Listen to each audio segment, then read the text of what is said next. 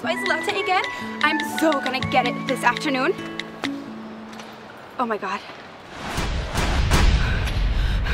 Help!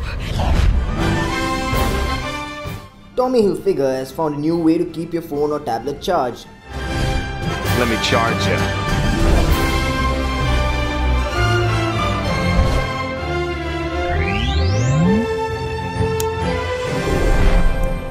Fashion designer Tommy Hilfiger has found a new way for you to charge and keep your phone or tablet charged while you're out with your friends. With the assistance of solar manufacturer Pvilion, the clothing label has launched a pair of jackets, one for men, one for women, that has an array of solar panels to collect solar power for charging your gadgets if you find yourself in a power bind.